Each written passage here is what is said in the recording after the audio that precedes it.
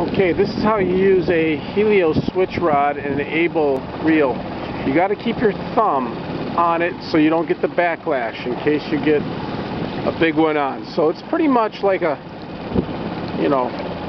bass caster when you're trolling, but the nice click on that Able and your thumb to keep the backlash.